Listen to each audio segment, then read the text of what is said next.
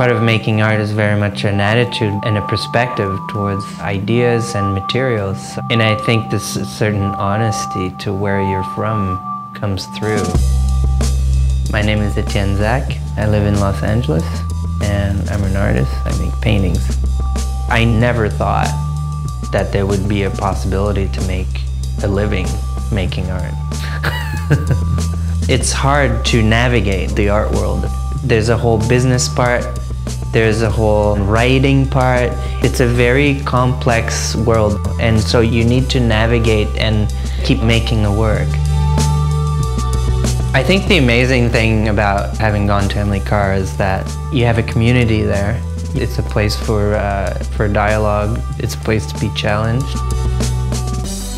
I think Emily Carr is a really sort of versatile place where you can really explore if you want to explore, but you can really focus on a medium if you really want to as well. And I think there's a good structure to do whatever you want to do. And there's people there that you can kind of tap into. When you come out, you're so changed by everything that you need to find yourself again. The sort of sediments kind of slowly sort of fall. But there's certain things too that you have embodied that you might come back to that you're not aware of. Making work is a very hard task when you can't sleep because there's so many ideas coming in and constantly filtering these ideas. So I take notes. The notes contain the real skeleton behind the painting. The painting part is maybe the easier part. It's where the ideas sort of come to rest finally. Paintings I'm making now, to the most basic, they're stacks of paper.